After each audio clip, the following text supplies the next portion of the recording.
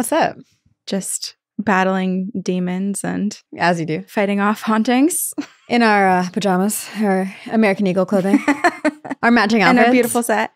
I feel like we are Mary-Kate and Ashley Olsen in Double Boil and Trouble. Well, we do. You love matching, especially. I do. I don't mind matching, but you love matching. I love so it's it. nice that we get to match today. Yeah. And this was actually unplanned. It was unplanned. We just said, should we do pajamas? And then we both showed up in exactly this. It's because we here at Two Girls, One Ghost share one brain cell. Best review we've ever had. But don't do it again. This is Two Girls, One Ghost. Two Girls, One Ghost. And we are your ghostesses. That is Corinne. Hello. And I'm Sabrina.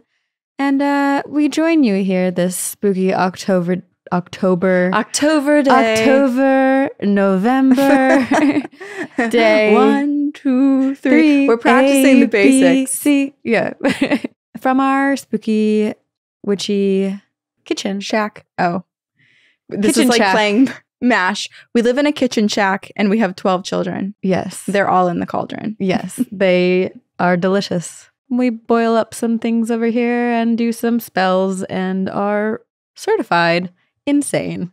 But while we dream of being these things, we did have a really cool experience the other day in Portsmouth, New Hampshire. We had the coolest experience. Shout out to Jasmina at Deadwicks and of Romani podcast. Jasmina is a listener of ours and is a practicing Romani fortune teller. Yeah. So she reads tea leaves, palmistry, does tarot readings. Yeah. And it's in her family. So she was taught by her grandmother It's the coolest when thing she in was the world. 6 years old.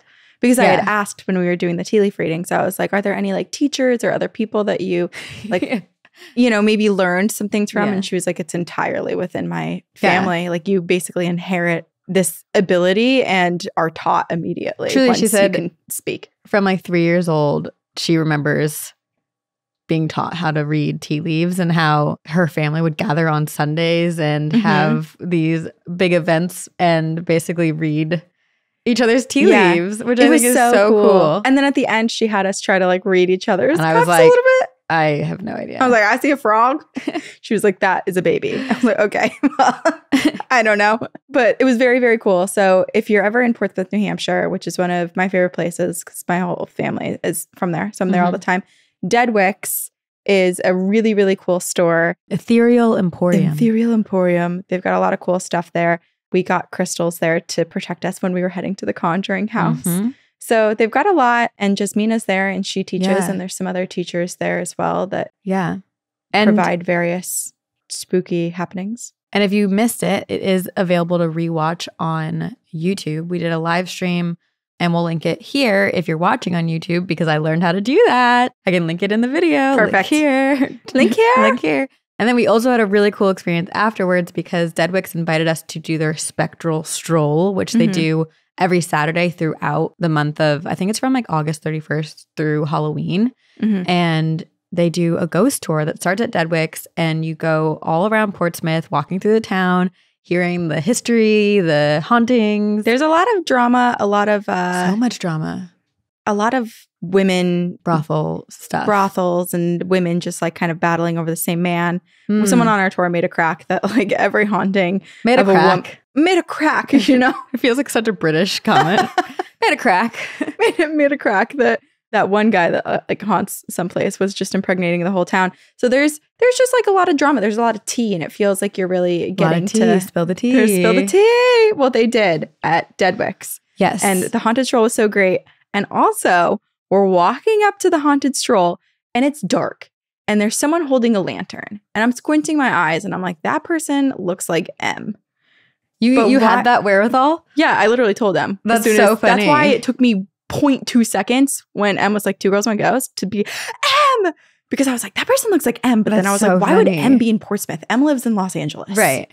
And M was M from And That's Why We Drink. They were just standing there and we're like saying goodbye to Jasmina. And then M was like, Two Girls, One Ghost. And I turned him, M! And they brought us hot chocolate. It was so sweet. It was so sweet. So they had their show, and That's Why We Drink had a live show at the music hall in Portsmouth the night prior. Because they're on tour. Yeah. I guess M went into Deadwicks earlier that day, and they were like, oh, are you the podcast that's coming on the ghost tour later? And was like, no, but what podcast is coming on the tour later? And when they found out it was us, and was like, well, I was already going to go on this, but now I'm definitely going and surprising Corinne and Sabrina. Ugh, it was so great. It was so fun. It like made the night too. It was such a delight. Yeah. How great. I just wish everyone lived here. It did kind of feel like that for a moment. It did. Like running into someone in town. Yeah. A town that we don't even live in. No, right. And Em lives 3,000 miles away. Right. But it was awesome. A delightful fright. So if you guys have any suggestions of like cool ghost walking tours or really interesting people or places to go get like if you know any interesting people. Yeah.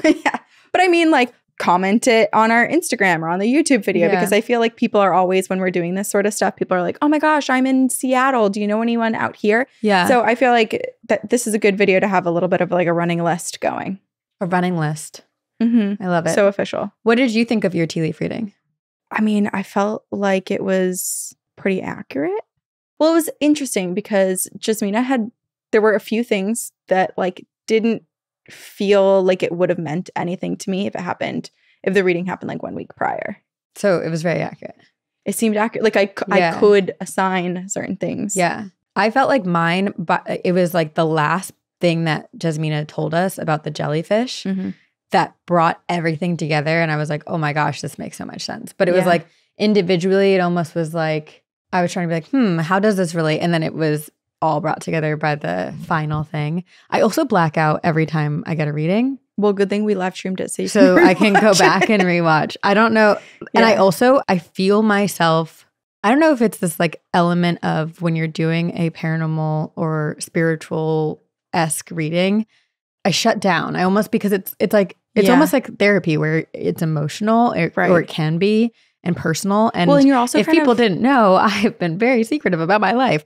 So I feel like I almost like repress into myself. Yeah. And I feel my face go, like I'm not readable for people. Well, it's one of those things where it's hard because you're both trying to listen to what someone's saying, but then also trying to like assign meaning from what they're saying. Right. Apply it. But then there's the skeptical part where you're like, is it? Well, am I just grasping at straws? Like, what does this mean? But I feel like there's so many readings I've had in the past that were just so completely wrong, just from like popping into random shops here and there. Right. That I do feel like there's a difference with like what we had with Jasmina with the tea leaf reading and like some other ones where I go and there's a tarot deck and someone pulls out the book and then they're reading from the book what the cards mean. And I'm like, they're like, you're going to marry a man with green eyes and he's really tall with dark hair. And I'm like, okay. Yeah. I'm not. And I didn't. I actually had a moment the other night where we were pulling tarot cards and it clicked for me for the first time. Oh, you understood? And it wasn't. It's your intuition. It's that halo. Well, from when we had the aura reading. I think because we had done the tarot episode where I learned about how it is basically a deck of cards and there's the 4 suits, like the cups, the wands. See, I don't even know all of them. And then each card, like 1 through 10, has a different assignment. I think the like mathematical equation of it finally clicked in my mind. Wow. But the understandings has not clicked. But I mean, that's to come. It's a beginning. It's a beginning. It's a start. It's a baby witch. Well, we're not talking about witches in this episode. We have something else to talk about. I know, I'm scared. This is a 2-parter.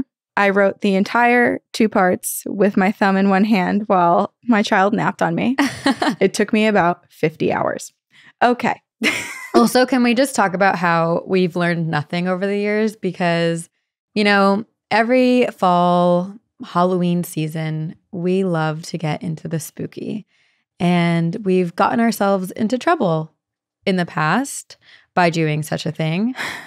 We always talk about the spooky, but come October, we're like, ooh, let's talk about demons in possession. And then we talk about them, and then they hear us talking about them, and they're like, what are these girls doing? Let's go check them out. Yeah. And then they do something, and then we get scared, and then we quit. And then for some reason, 330 days later, we're like, we should do this again. Do it again. We forget it all. Or we miss it. We like to be scared. Yeah. Also, there is a very likely possibility, me being positive over here, hello, that it's not demons or dark spirits coming to check us out.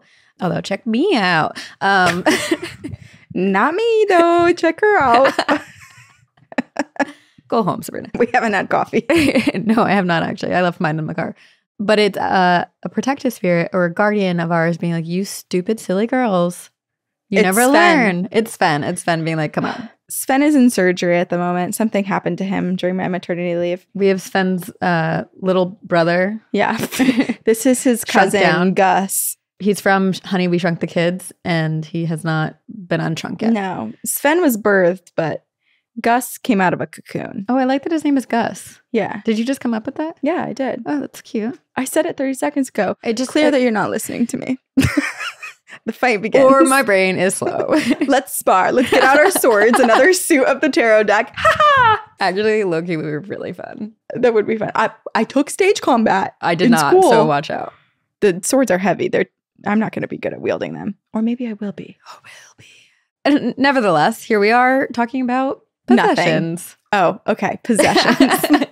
We were talking about basically nothing, and now we're talking about possessions. Yes. Yeah. Because there was a family in West Pittston, Pennsylvania, who was terrorized by a demon so badly the demonologists Ed and Lorraine Warren were called to go investigate. And this is the true case and possession of the Smurl family. Smurl. Smurls. S-M-U-R-L. So for this episode, I did read a book. Surprise, a finished book. And the book was called The Haunted, One Family's Nightmare. It was the third book authored by Ed and Lorraine Warren, co-written by Robert Curran, and Jack and Janet Smurl, the Hauntees, also contributed to writing the book. It is just packed with details of their haunting. What I would give to be a fly on the wall within one of these writing sessions. No, like the actual experiences. Oh, God. There were so many people who were witness to this. So you didn't need to be a fly on the wall. They were inviting people in left and right to try to help them. West Pittston, Pennsylvania. The town has a deep history of coal mines, which was obviously notoriously a terrible job. A lot of children involved, a lot of deaths, super dangerous, awful conditions. And as the Industrial Revolution came to an end, the coal mines that had originally brought a bunch of people to the town, they eventually close. And so basically there's a bunch of abandoned coal mines and just like tunnels running all underneath this town. Over the next several decades, the mines filled with water and homes began to sink. So this town like started to basically get destroyed from these. Like swallowed up by the coal mines. Exactly. So some caved in and the townspeople started to talk about demons and the idea that demons were coming through the coal mines. What year was this? This was in the early to mid 1900s. Okay. I was trying to think early 1900s. Okay. Because I was like trying to imagine if it's like satanic panic time, but I guess that fear kind of could always be. Well, I mean, eventually. I think it just kind of like permeated like through many decades. It just existed. I just love the turn towards demons. Right. As it's like, oh, there's water in these tunnels and my house just sang demon. But that was the idea of these townspeople. They were like, there's so many houses that are being damaged and being swallowed up that are these tunnels that remain vacant and dug so deep, potentially to the underworld, an access point for demonic entities to crawl up to West Pittston, Pennsylvania. And many thought, yes. It was believed that the land itself was cursed, having been used for satanic purposes. So there was some thought about that. And the theory evolved not because of the satanic panic, but because of a supposed discovery of pig bones that was found underneath one of the damaged houses. So these pig bones were placed in this hexagram shape, which made people start to think, oh my gosh, was there witchcraft here? And so just so many homes were cracking and sinking. And so there was kind of this idea festering amongst the townspeople.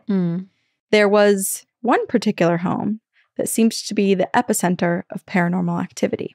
328 and 330 Chase Street, a duplex, 2 units in this one building. Perfect. A double trouble. Double the trouble. Double trouble. A duplex built in 1896. It was owned eventually by the Smurl family, which is why we have this story today. When the Smurl family lived there, was it just a single family home or was it still a duplex? No, it was a duplex already. Oh. Yeah. And it had been I'll get there, but it was separate. The Smurl family ended up taking up both sides of the duplex. That's what I was asking. Yeah. So there wasn't anyone not related to the Smurls when they were there. Okay. On the other side. But long before the Smurls moved in, rumors circulated around this house. So it was already kind of like this is kind of a weird, spooky house. It was said that the police had been called in numerous times to investigate odd occurrences here. Ooh. Neighbors said terrible things happened there. They would catch glimpses of horrifying acts through the windows. People were thinking that they were witnessing satanic things happening inside. But then again, with the satanic panic and everything, it's like, sure. Were these rumors or was this? And then was this just like the house that every neighborhood has where people have these legends, and as you like are dared to go ring the doorbell, you see something and Right. Yeah. So we don't know, and the Smurls obviously didn't know. But the neighbor said that when the house would be unoccupied, the lights would turn on as if someone was inside. There appeared to always be some permanent residents there. Cool. When approaching the duplex, the house had this really eerie vibe. So I guess it kind of stood alone amongst various other homes in terms of its energy. So the rest of the neighborhood felt really good. There wasn't that much paranormal activity, I guess, outside of this. And the duplex, there were many other duplexes, some single family homes. Like it was a normal neighborhood, but for some reason, this one duplex that like didn't look scary felt off when you passed it. I'm imagining, and this is kind of like the reverse of it, but in Barbarian, how at night the town looked totally normal, and then during the day you realize how dilapidated all the other houses are in the street. I'm almost imagining like the way the dilapidated houses are is this house. And I know it doesn't look that way, but it feels that way. Yeah. It definitely does. Okay, so now enter the Smurl family. Jack Smurl, we'll go back in time a little bit to learn about him. So he had joined the Navy after high school. He worked as a neuropsychiatric technician. So he was actually involved in some electroshock therapy treatments through the Navy. And Janet Smurl, she was not a part of the Navy. She was quite the intellectual and considered a few different careers, but her main goal at the time was to be a mother. That's really what she wanted to do. She wanted to have a family. So before she got to that point, before she met Jack, she ended up working in a packaging department for a company, which happened to be the same company Jack worked for. They didn't meet for a little bit, but then eventually at a Christmas party, of course, they meet. And also, if you're thinking, which I was thinking when I was reading the book, I got like a little snotty being like, how come they're talking about all of Jack's accolades? And then as soon as they get to Janet, they're like, she was super smart, but all she aspired to do was just birth children, which is fine. Like that, I mean, some people that is, yeah. I kind of want to too. But and then do your hobby of talking ghost stories. Yes. At the same time, it was one of those things where I was just like, what the heck? And then as soon as I had that thought, the next sentence, they were saying Jack was 27 years old. He was unmarried. He's basically too old to be single in this area. Like, what a loser. I hope that they literally said, what a loser. That's basically, it made me think of the and I quote, the Jane Austen audio. Do you remember that from the movie? It was like, I'm 27 years old, unmarried. I have no money and no prospects. I'm already a burden to my family. But that was Jack Smurl. He had no money, no prospects, a burden to his family, 27 years old, loser. 27, you guys. So old. If I can say anything, take your time. Take your time. Relax. Don't rush into it. No. You can be 90 years old and get married. Yeah. So the two meet. They fall in love, Jack and Janet. And they share many interests. They have the same vision for having a family. And they're both Catholic. And they both have names that start with J. Yes, it's the J and J. Yeah. By December 28th, 1968, they marry and they move in with Jack's parents. But unfortunately, in 1972, Hurricane Agnes flooded Jack's parents' house. It was 12 feet of water. And I don't know if the renovation happened before or after this flooding. Jeez. I think it was after. But basically, I think they tried to rescue the house. And they were forced to move. Like the city was like, nope, this is 12 feet of water salvageable. Is a lot of damage. Jeez. Yeah. So enter 328 and 330 Chase Street, a duplex in a nearby town that seemed perfect for this multi-generational family. It was newer compared to several of the other duplexes across the street. The neighborhood was filled with working class people. It was a bunch of single family homes that were starting to pop up. So it was like, great. Yeah, they were like, oh, we're going to get a great return on investment here, right? Like this is on the up and up, this neighborhood. We're guaranteed to increase in value. So let's move into this place. This seems perfect. So the Smurls move in. One of the units had been owned by a woman who rented it out to tenants over years. So there were many different people cycling through that unit.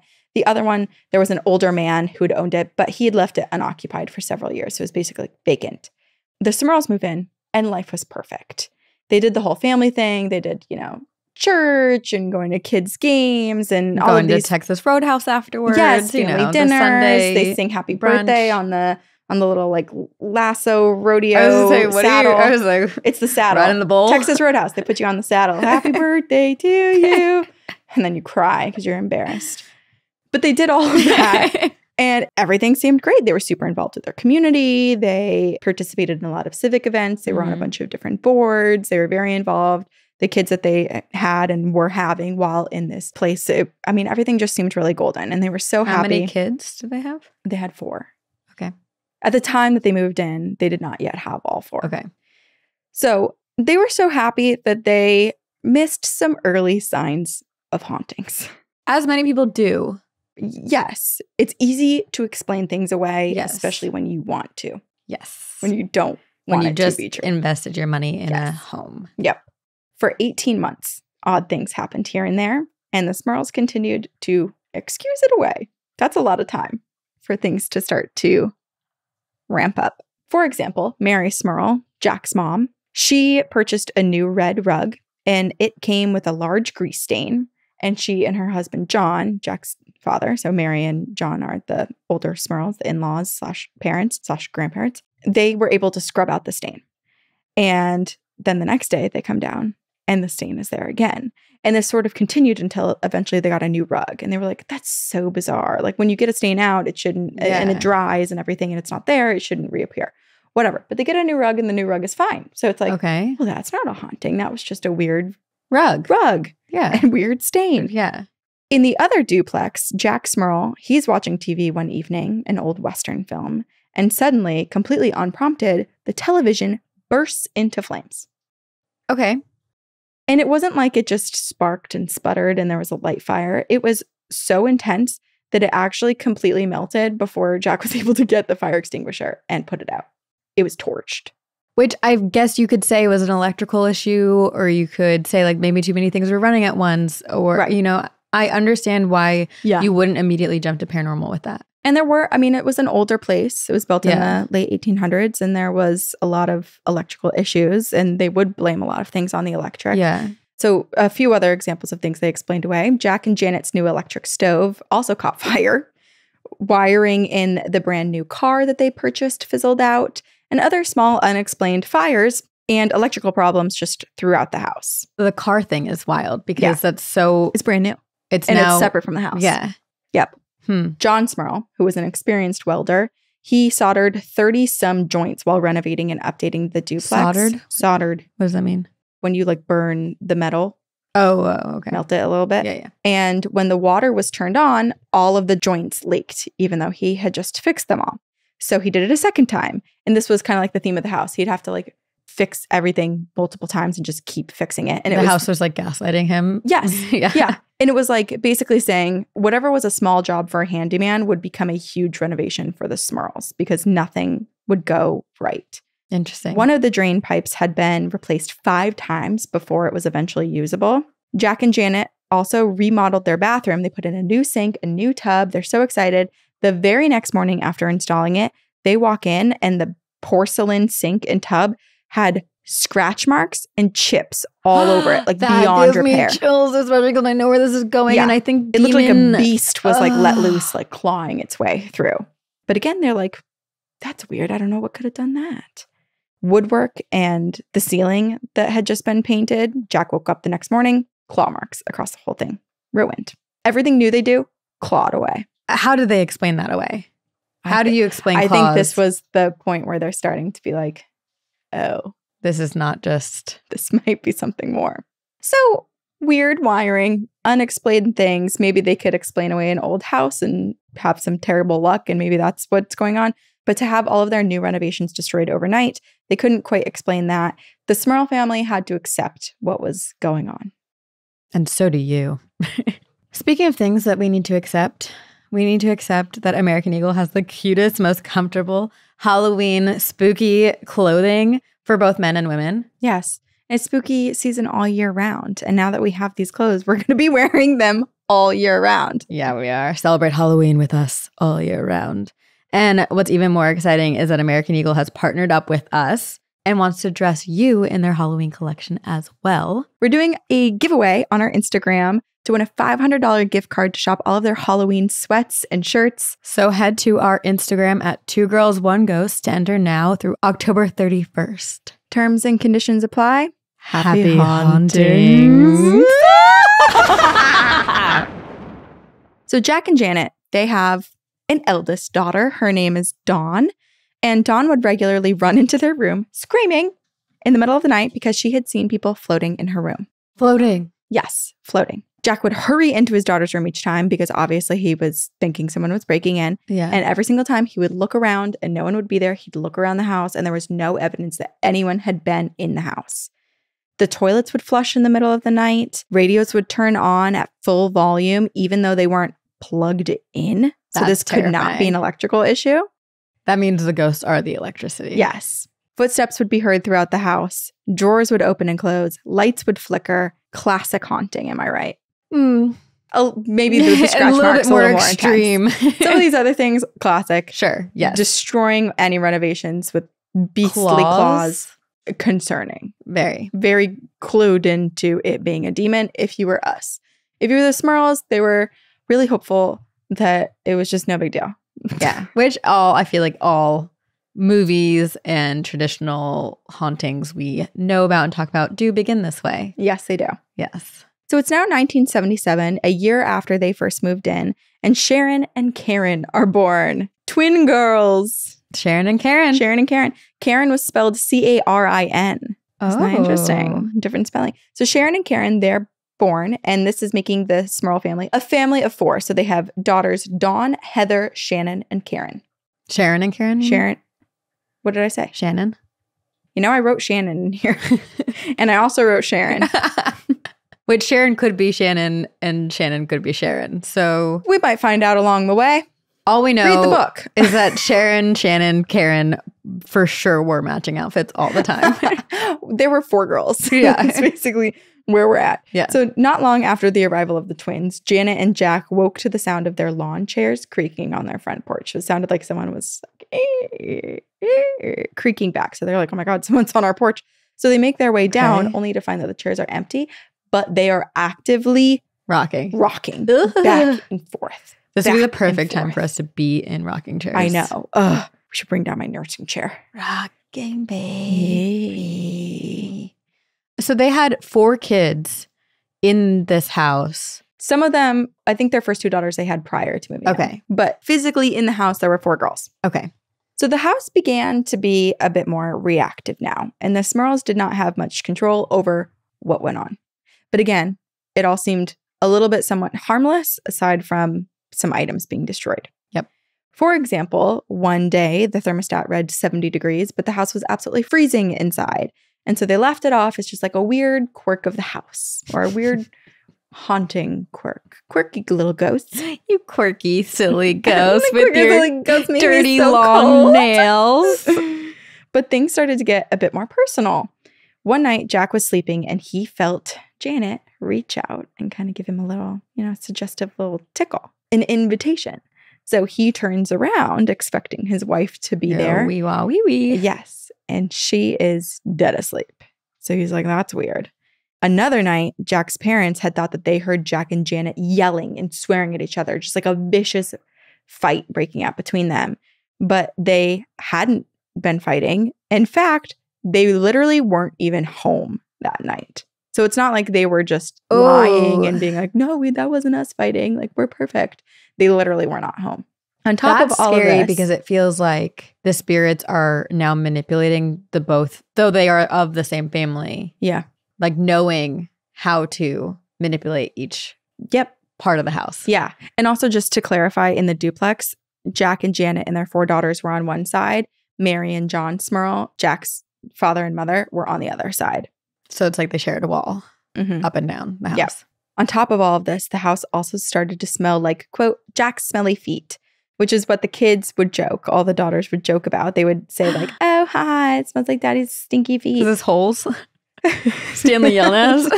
Well, The curse. it's also one of those things where I think like when you're a little kid, like that's an easy way to explain, or maybe as a parent, it's an easy way to encourage kids to not be scared, because the whole house, no matter how much they would clean it, reeked. It just had this like the most foul odor. Sulfuric. You could say some rotten eggs. Dun, dun, dun. And they could also never locate where the smell was coming from.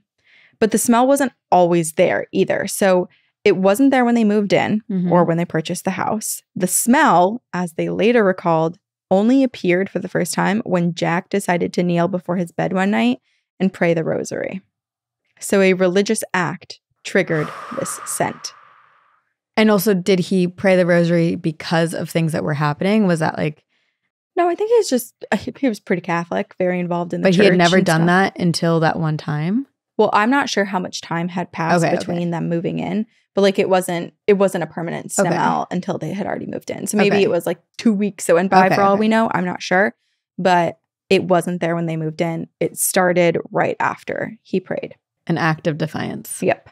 The Smurl family would soon go from amused to scared. Yep. Wondering if the house was indeed falling apart because everything was breaking. Yeah. Janet reached out to the Department of Mines because she was like, maybe our house is one of those ones that is sinking into a cave. And that could explain all the weird, like cracking, chipping porcelain and, you know, the electrical issues, like something's happening, like weird noises. Creaks, I get it. Like the ground is moving beneath us. So people come out and they investigate, and there is literally no evidence that their house is cracking or crumbling or one of the ones affected by the mine. I appreciate the going through the rational, like checking off the boxes to make sure it's not X, Y, and Z. The non-paranormal options. That's actually, thank you for correcting me there, because paranormal is rational. It's often the answer. Yes. Let's be real. During the day, Janet, she would spend a lot of time at home cooking and cleaning because at this point she had become a stay-at-home parent, and she enjoyed having the television on while she did this. So a lot of times the girls were out of the house. She just had like the noise going on in the background as she went around and kind of like did whatever she wanted to do. Sometimes she would sit, relax, enjoy. But on this particular day, she was watching a game show in the background as she made her way down to the basement, which is where the laundry was. Why? Why is it always in the basement? Because that's where they put it back in the 60s. So Janet, she makes her way downstairs. She enters the basement and she is doing the laundry. And she's still able to hear the sounds of the TV above her. It was loud enough. And she can hear the host. She can hear kind of like the amused noises of the audience members. And so she's not thinking anything of it. She's not spooked. Everything is normal. But then suddenly there was a noise that she heard that did not feel as distant as the television. She heard her name audibly and clear. Janet. Janet. She feels like it's coming from the basement. So she turns around and it's an empty basement. She's looking around. There's just like boxes of decoration, just like it's a storage. Right. It's a basement. It's a basement. There's also a window and it's the middle of the day. So there's some light coming in so she can see around. It's not completely dark down there. And so she's looking around. Nothing's out of the ordinary. Nothing is misplaced or whatever. Fine. Yeah. It's fine. Seemingly. Yes. And then she hears it again.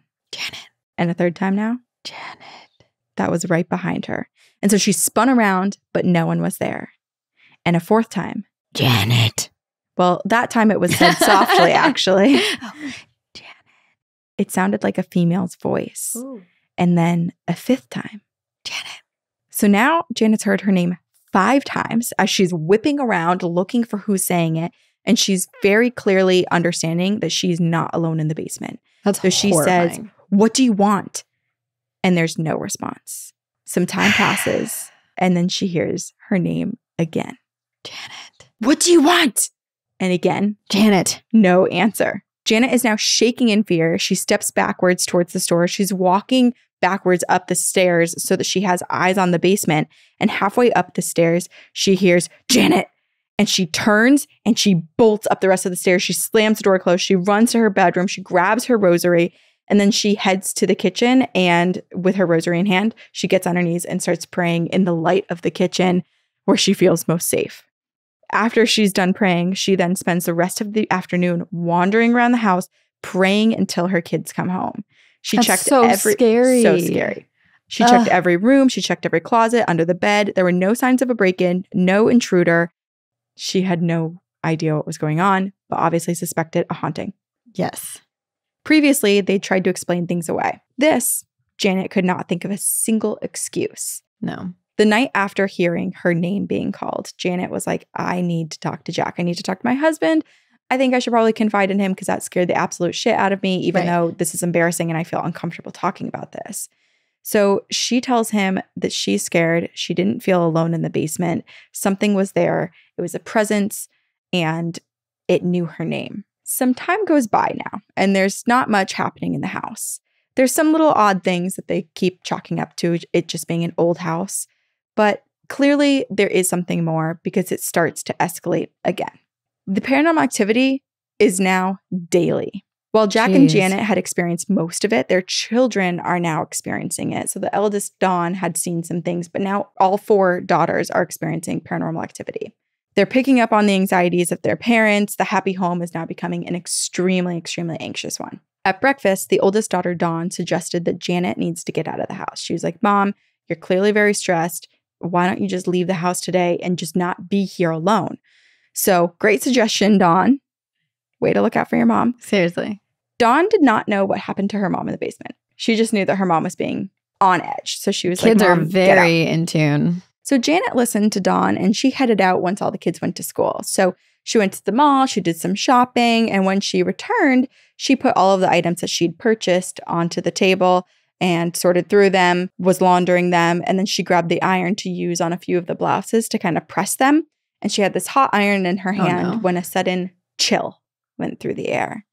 And Janet looked up calmly, and she stood there, completely still, and questioned if she was hallucinating because there was a figure in front of her. In front of her. It was black. It was hooded. It was human-shaped. It was faceless. And it was wearing a cape.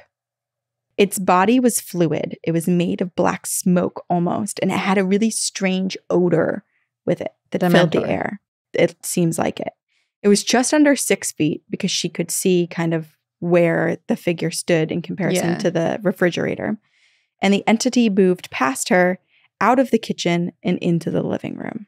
Janet just stood there for a few moments, completely frozen, obviously, heart racing, like you just saw some paranormal activity. You just saw an entity, and she just couldn't move. She was totally paralyzed with fear, the hot iron still in her hand. Yeah. When she finally gathers herself, this brave, brave woman then walks through the house to see if she can find this intruder, hoping it's a human at this point. It's not. And she doesn't find anything. It's interesting because it almost felt like so deliberate to show up there and then walk into the living room that I thought like I would expect something to have happened in the living room. Right. Because it showed itself and then was trying to lead her to follow it. So Janet is sufficiently spooked. She doesn't see anyone. And she, instead of staying in this place and praying and waiting for her kids to come home this time, she's like, I'm going to run to the other side of the duplex to my in-laws. Peace out. Peace out. Great idea.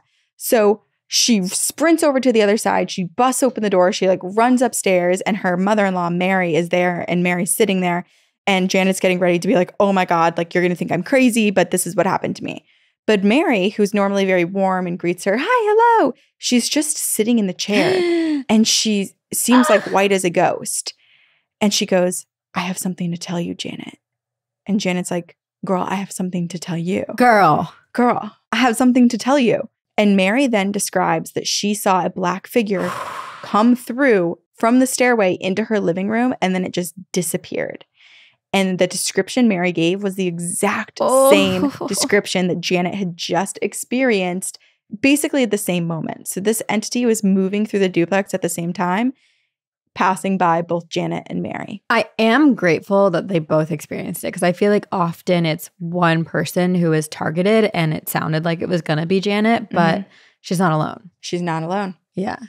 So this was the first time they ever saw something materialize, and then it just never happened again for quite some time. And so they were thinking maybe this presence just really wanted to be acknowledged. It wanted to be a part of the house. It wanted us to know that it lived here first, and now everything is golden. We can go back to being this happy little family.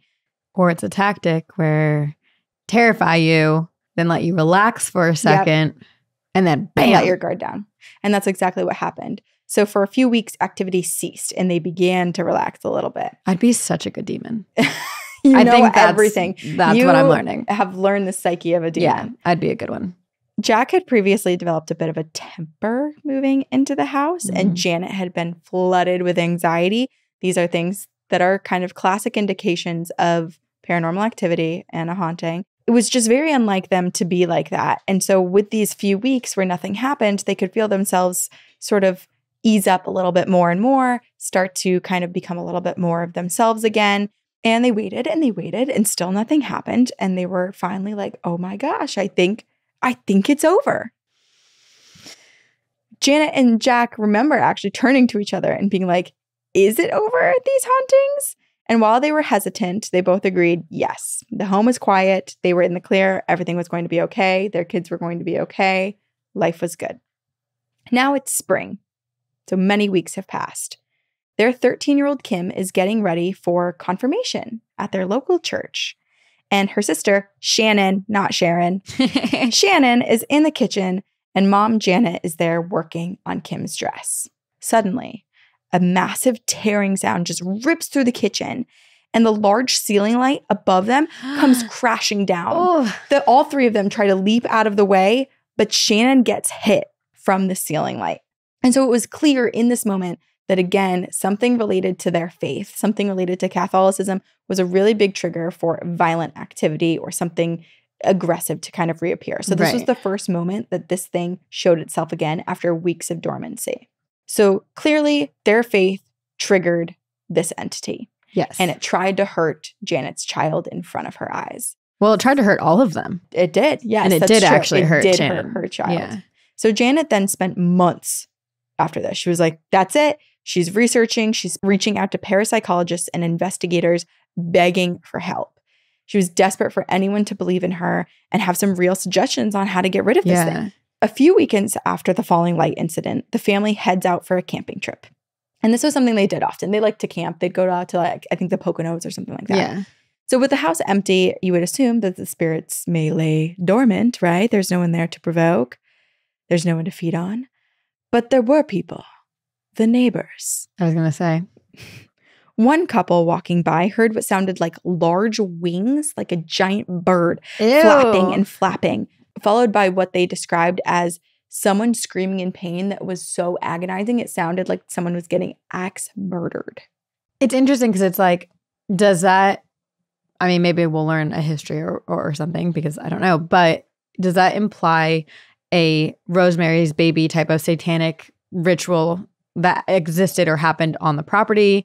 Or is it a tactic to scare and startle passerbys? Maybe both. Okay. Maybe both. So people would continue to hear things from Janet and Jack Smurl's home. Many heard what sounded like kids playing, and even the grandparents at times thought that they were hearing their grandchildren playing when the Smurls were not home. Mm-hmm. They would hear people running around, and the entity was clearly now mimicking the family. Yep. So the family, the Smurls, they return from their trip and they hear stories from neighbors that are like, hey, were you in town? Like, this is so weird. I was hearing this weird thing. And they're like, holy shit, this is terrifying. And now we just have to live in this home and wait for the next thing to happen. Right. But life did kind of move on again, oddly. It was like another patch of it being a little bit quiet. So the kids had school, they had after-school activities. And again, things were quieter. And so Janet decides to go take her kids shopping for some new school clothes. So while they're out, Jack drifted off to sleep. He's alone in the house. Oh, no. He's suddenly aware of the feeling of floating. Oh, like he's floating. Yes. So he's in this dreamlike state and he's like, I totally feel suspended. I feel like I'm floating. And then he realized he could hear everything around him. He could hear the street noise. He could hear the hum of the electricity in their house. He could smell his room. He could feel the clothes on his skin. So he then thinks, am I awake? And he opens his eyes. Ah, yes, he is awake. But he's not in his bed. Jack is levitating 2 feet above his bed, completely paralyzed, unable to move, except for to move his eyes and look around the room. And it's his actual body. It's his body. He's trying to fight it. He wiggles. He attempts to sit up. And whatever is keeping him there suddenly reacts to his attempts to break free. And it throws him aggressively down onto the bed. Jack jumps up really quickly and demands the demon to show himself in a very Zach Bagans moment. Show yourself, demon! All right. But nothing. And this would not be the last time that they were attacked, especially in the Smurl primary bedroom.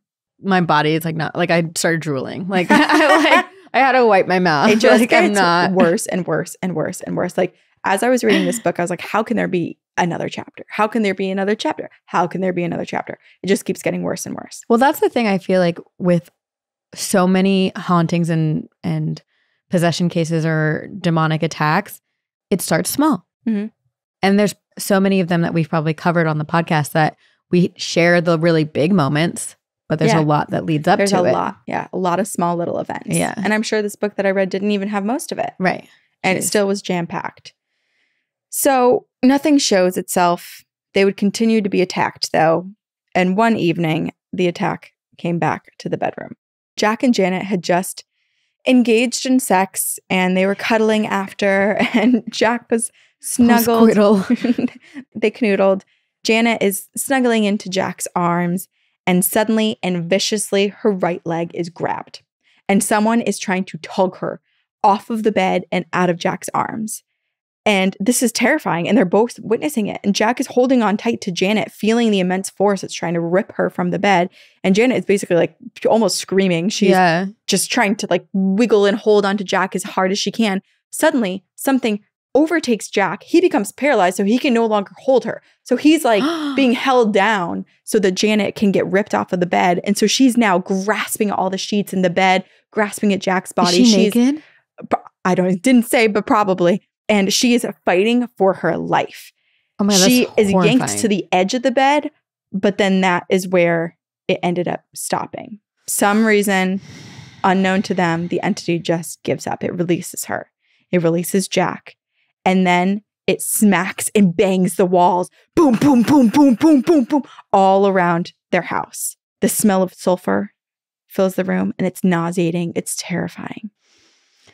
On numerous occasions, they witness this white mist come in and cover their room, and then gather in the shape of a person moving towards the closet and disappearing. And then on one particular night, Jack is again in his room, and he wakes up to find his necklace of St. Jude has been lifted over his head when he slept and taken off of him. So the entity is proving that it is more powerful than Jack's faith, or that is what the message that it's trying to convey is. That's terrifying. Yes. To also wake up to that. I know. And to taunt his religion, to show its strength. It's really terrifying to be anything I had that I thought would protect me, this thing can so clearly and easily take it from me. This is nothing. So now they're learning this thing could hurt them. It could taunt them. It could make them the neighborhood pariah. But there's one thing that they did not want it to do. And that is fuck with Simon. Who the hell is Simon? What? Simon is their dog. Oh. With a human name. I love it. The demon did try to target Simon. Janet was in the kitchen with Simon by her feet when the German Shepherd is suddenly lifted into the air and then smashed down on the ground. And the dog is in pain. And it was such a sweet dog, too. They were he had such a good disposition. And yes, he was howling in pain. He was so scared. And Janet didn't know what to do. So she just threw herself over him and hovered over him, trying to protect him from whatever unseen force was trying to attack him. And the demon would continue to hurt Simon. And Janet would helplessly just time and time again throw herself over the dog each time, trying to shield him from this entity. Aww. And so now she's growing angry that it's hurting this innocent animal. And the Smurl kids, they're now becoming a target as well. And the girls are witnessing the strength of the demon. It's throwing pots and pans around. It had a ceiling light crash onto Shannon. It will punch their pillows. It scratches at the walls as they try to sleep. So many things are happening that Janet is I'm at my wit's end and I'm about to fucking lose it. Yeah. And so she ran into one of her kids' rooms and she demanded that the demon leave her kids alone. But unfortunately, Janet's demands on behalf of her children and Simon went unheard. Yeah, if anything, it sounds like this demon's you tell me no, now I know do it more. Yeah, now I know how to push your button even more. Yeah. One evening, all of the girls, they're tucked into bed. It's time to go to bed, put to bed. And Shannon is happy to be on the top bunk, protected away from everything as her younger sister sleeps below her. Is she safer though? I No. feel like poor Shannon. Poor Shannon. So sometime later, Janet and Jack hear a loud thud, and then they hear Shannon crying. Oh, Shannon. They run out of their room, and down the staircase, crumpled in the corner of the landing, was Shannon. She's confused. She's crying. She hadn't gotten out of bed. She hadn't walked down the hallway. She doesn't remember doing any of this stuff. Shannon. So how did she suddenly fall down the stairs? And this was the turning point for the Smurls, who again were quite religious, and they realized they needed to find someone to actually come over and help them stat. They can't do it on their own. Because clearly their children are now being thrown down the stairs in the middle of the night while they sleep. Or also taken over. Like, was she momentarily possessed? Yeah. And walked around. Yeah, I don't know. Ugh. So Janet would try to do some investigating herself. We took a quick break to pee. And I was just looking up and I was like, gosh, if that thing falls while we're recording. I know. I've been watching you because when you move back and you kind of like hit the carpet a little bit, like, there's a giant heavy bowl above Sabrina. And also I have a giant crock above me that's holding these really heavy velvet curtains onto the mantle. So because behind these beautiful curtains is my bathroom and my child's play areas. It's not just set design. It is practical covers. Yes. Yes. But you all will be witness. Shall we be conked on the head? Knocked out. Yeah, we're not possessed. We're just unlucky. or risky with our set design. We're being attacked by dark things. Back to the Smurls. So now Janet is really... There's a fire under her ass to get some help even more than there was before, because now everyone is being physically attacked in their homes and aggressively. It's not like they're just getting poked or scratched. Like, this is Shannon was like potentially life-threatening. Yeah. Yes. So she goes to the library. She goes daily, actually, and she reads about paranormal activity. She reads about other people's accounts. She's trying to understand the paranormal and what they're doing to potentially trigger it, what other people have done to try to get rid of it. Like, she is trying to do everything she possibly can to figure out what the hell is going on in her house. Right. So enter one of their friends, who happens to be a priest, Father Malone. He goes over for dinner one night and he blesses the house. But the demon did not want Father Malone there. Surprise, surprise. And so Father Malone really struggled to go room by room blessing the home, because the pressure, the energy, it was just he felt like he was basically being suffocated. Like, each room had like less oxygen in it. He was just really struggling. And so clearly this thing was trying to push Father Malone out of the house. Listen, I don't know if I have a caffeine headache or what, but there have been certain periods of this story, as you talk about it, that I get like such a sharp headache right here in this specific spot. And immediately when you're talking about Father Malone doing this, like, it was like almost, you know, like those headaches where it feels like pulsing. Because you're in the psyche of a demon. And so you're feeling the pain it feels when the priest is near. Okay. I like that better than the feeling what Father Malone was feeling. Yeah. But Father Malone, he's determined to help them out. So he does actually get through the whole house and he does finish the blessing. And it seemed to work. Because when he left, it was completely silent. The next day, completely silent. The next day, completely silent. The third day, hauntings. Of course, day 3. Mary Smurl, on the other side of the duplex, was lifted in her bed.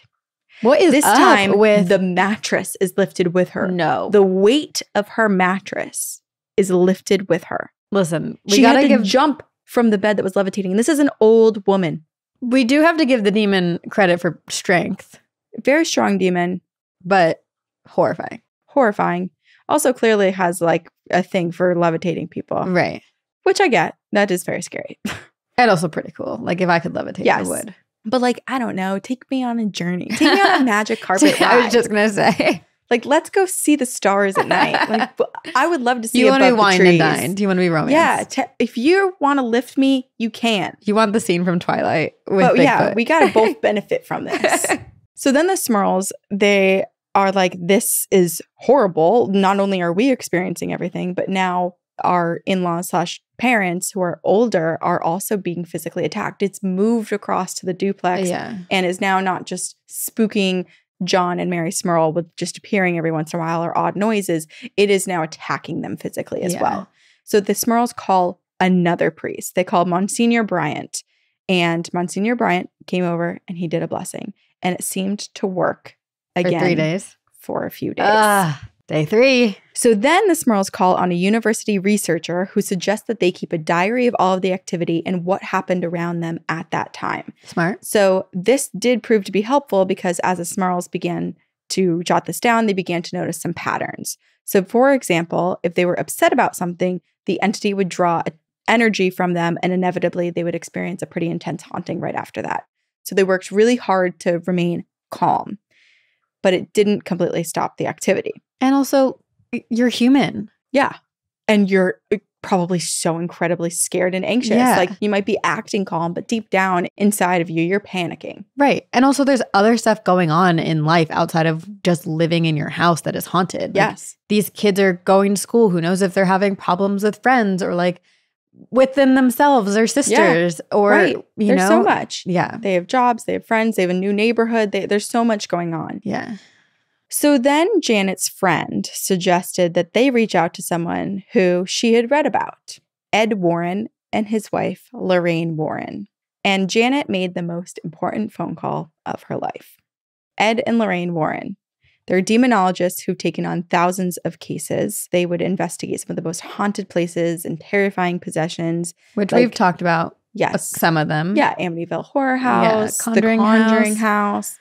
Yes. Yeah. So they were involved in a lot of the really, really big cases that a lot of us know because some of the things that they investigated have now turned to movies and books and television shows that haunt our dreams. Also, we will acknowledge, like, we know that they can be a polarizing topic of discussion in the paranormal world. Everything they did is not perfect, but they had and have made such an impact on the paranormal world. Totally. And they did help people, while maybe they also stirred some things up in some cases. Right. Like, if you attended our Conjuring House tour or if you watched it when we streamed the live, you'll know that Andrea Perrin and her family at the Conjuring House had a less than pleasurable experience with the Warrens, but other people did feel like they were really helped by them. Right. So Janet Smurl made the phone call to Ed and Lorraine. Lorraine was a gifted clairvoyant. Ed was the only non-ordained demonologist recognized by the Catholic Church, and they had investigated thousands of places. So their resume was huge. Stacked. Stacked. Like these were good people to contact. And at this point, Janet had 2 priests in the house. She'd contacted so many people. She'd done so much research on her own. So this kind of seemed like a good place to go. The Warrens came with experience, but also a very tough vetting process. The Smurls still made the call, hopeful that the Warrens would believe them and help them. The Warrens did hear them out and agreed to meet. So Ed and Lorraine, alongside their friend Diane, who was also a clairvoyant, they drove out to the Smurls' place in Pittston, Pennsylvania, and they parked in front of the duplex. They were waiting to see if they could pick up on energy from outside. And parked outside, they felt nothing. So then they go in. And the Smurls seemed quite different from a lot of the families that the Warrens had encountered, because the Warrens said usually when they're brought in, it involves a lot of, at that point at least, if it hadn't been something that had been occurring within a family previously, it was now that they had encountered all of this demonic energy, that there was, a broken family, a lot of abuse, a lot of drugs and alcohol, depression, suicidal ideation. Usually there's a lot that comes with the families that they're helping, or the people, the individuals. Right. But this family, the Smurl family, they seemed so different. They seemed to still really be intact, just terrified. And so they felt it was interesting to see kind of like that there was still some calmness, still some quote unquote from the book, like sanity, which isn't typical of many of the cases that they take on. So Ed is now asking them some background information. He's trying to vet them. Do they use any Ouija boards? Have they ever used any Ouija boards? Do they read about witchcraft? And as Ed is explaining kind of why he's asking these questions and how he's trying to create this profile for the Smurls and the potential hauntings, Lorraine and Diane, the 2 clairvoyants, they wander around the house to see if they could sense anything. And while ascending the stairs, Diane immediately picks up on an energy. Lorraine picks up on it as well. I just got so cold. Did you? I've been cold. My back is freezing cold. I've been cold. There's a chill behind me. I got it when you first brought up Lorraine and Ed and Diane walking into the house. I was sweating before and this.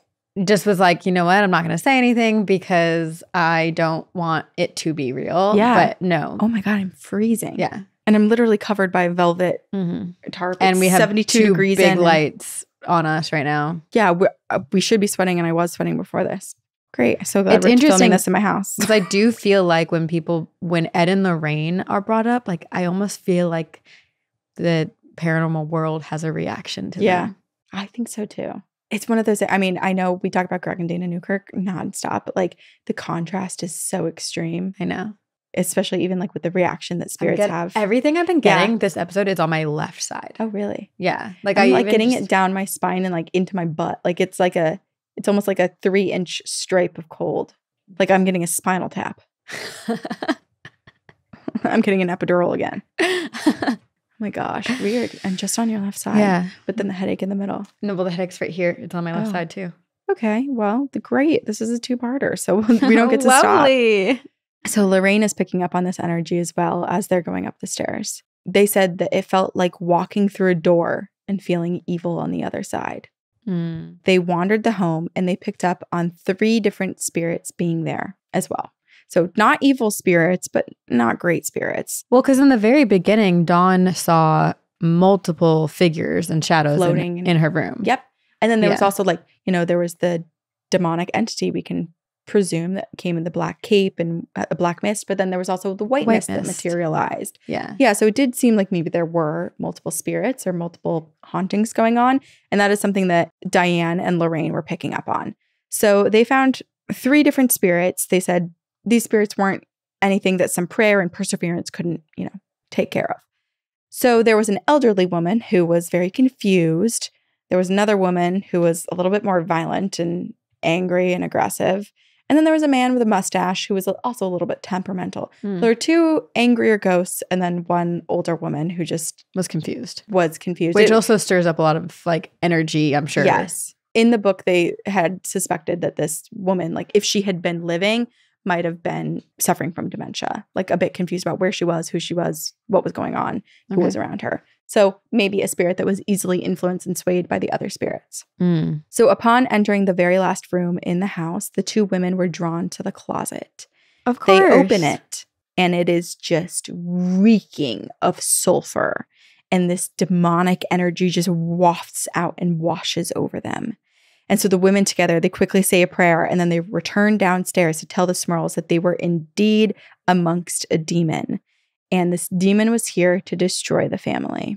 The demon uses the other spirits to his advantage. So he basically employs the other 3.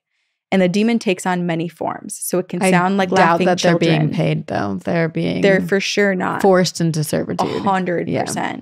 So all of the flapping wings, the sounds of children playing, the sounds of a couple fighting, that is the demon mimicking others and taking on various forms.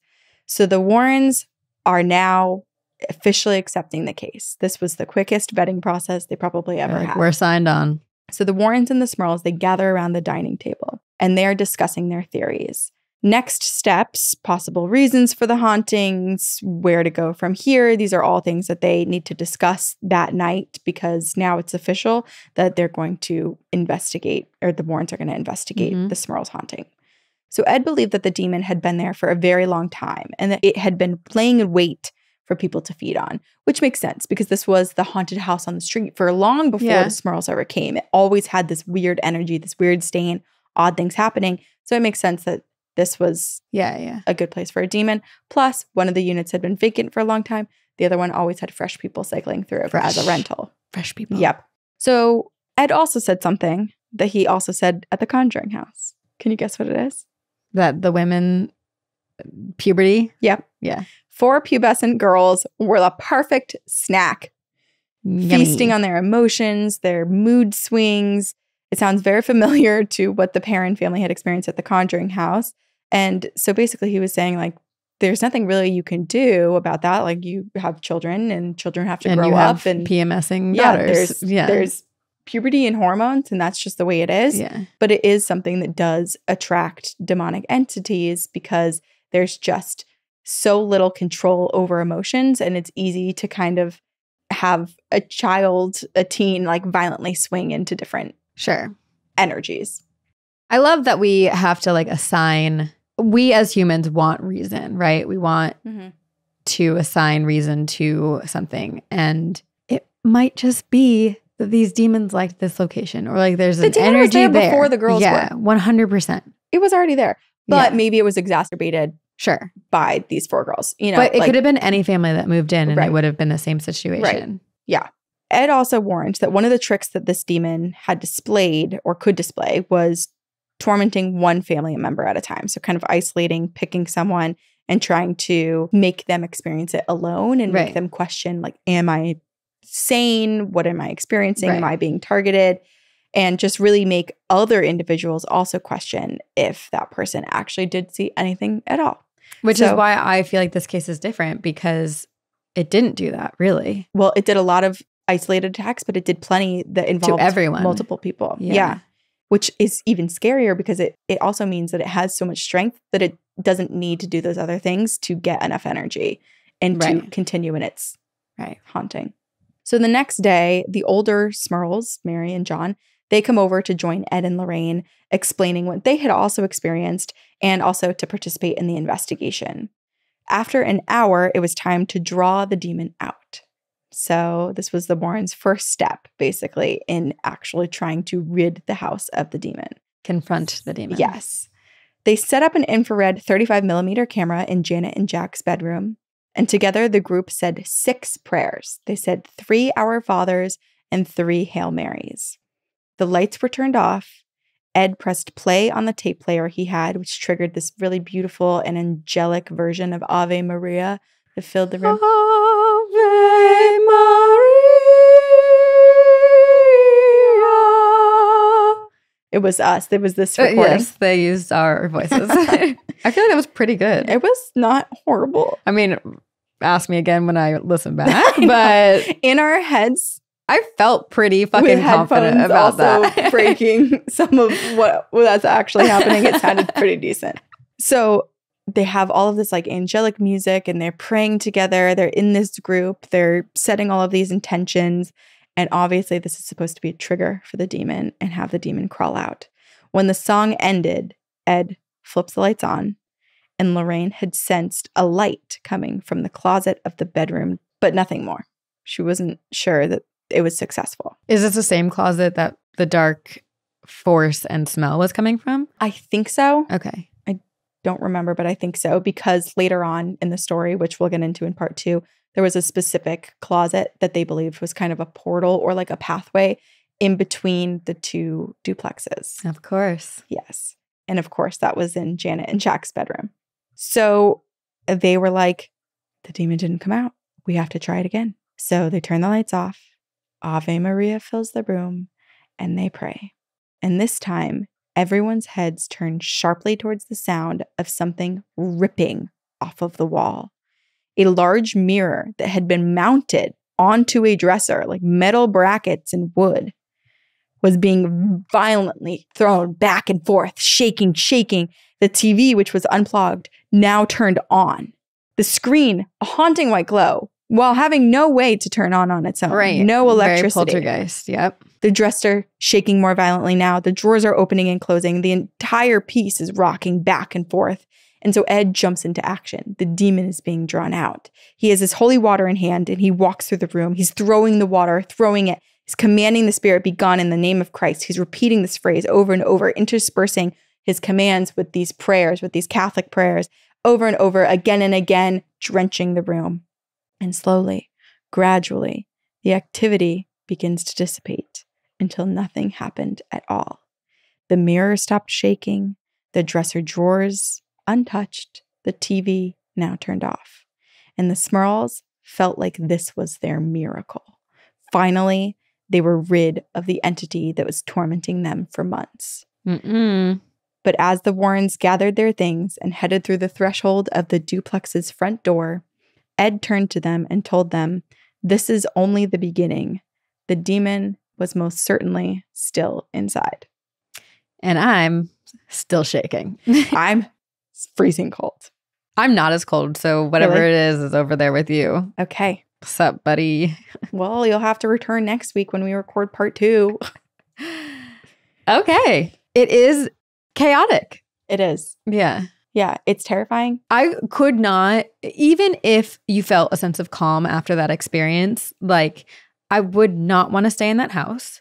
I would not want Ed and Lorraine, especially leaving on that note of it'll be back. Yeah. Yeah, like this is only the beginning. Yeah. Oh, and I feel so bad for this Smurls because not only did they experience all this, but like they'd experienced this so many times before with the priests where it's like, oh my God, it's over. And then it comes back. Or like it's dormant for a few weeks and they're like, it's over. And then it comes back. And I understand that like finally Ed and Lorraine Warren, they want it to be over so badly. And Ed and Lorraine Warren, the people who are the most famous people to investigate these things, agree to come to their house and they do the thing that they do to rid all the other houses of these demons. Mm-hmm. And then it seems to make the demon go away. And obviously they're going to be hopeful. Obviously they're going to think it's gone.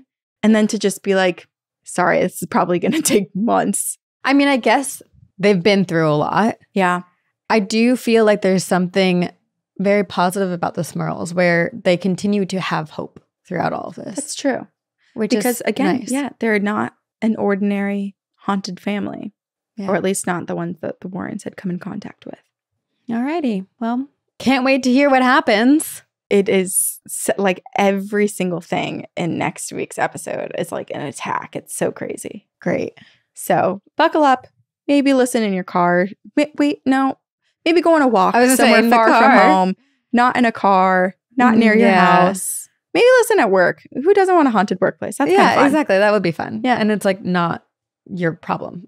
Kind of. You'll probably quit that job in a couple years anyway. Okay. Well, I have a listener story. Okay. From our listener, Holly, who actually tried to send this to us so many times and wouldn't send. Ooh, a haunted email. Yes. It is called, I punched a demon girl to stop her from taking over my body. Oh my God. We love a good punch the demon story. I think the Smurls could have taken a note from you. Hey there, ghostesses. My name is Holly. And buckle up because I've got a wild tale that I'm so ready to share. Growing up with a mom who was practically a ghost whisperer, I was always surrounded by the paranormal. From a ghost cat watching sunrises with me to an old lady crocheting in our living room. Recently, I dove into the world of goblins and mysteries thanks to Hellier. Thanks to Greg and Dana. But things got weird real fast. Picture me in the kitchen, cooking up some dinner in your cauldron. When all of a sudden the bathroom light behind me started flickering crazy. And so I ask it to please stop. And immediately the door starts swinging wildly. And I'm like, okay, can you chill? Because I'm hungry and I just want to eat. So after a stern, please leave, things do calm down. Good. Or so I thought. Oh, okay. Also, it came in kind of violently from the get-go. It was aggressive. Like it was, yeah. Yeah. It was like, hello. There was no lead up. So the paranormal universe decided to mess with me. A swollen eyeball. It's not clear whose. I don't know what. Holly, we might need some specifics there. Like an animal or a human? I don't know. And then there was a crow trying to audition for a Hitchcock film at my window, which, by the way, the crow was okay. So my mom gave me advice. Burn sage and maybe lay off the spooky shows for a little while. But can I fully stop? Absolutely not. Did I take a break from my beloved Hellier? No. So let's talk dreams. I've had sleep paralysis many times and I've astral projected like twice in my life. No biggie. But in this dream, it was next level. I was in my bed. Body asleep, but I was sitting up in bed. And I spotted this normal looking girl with light brown hair in the hallway. So I speak to her and I tell her she can speak to me if she has good intentions. This girl did not say a single word and ran away. What did I do?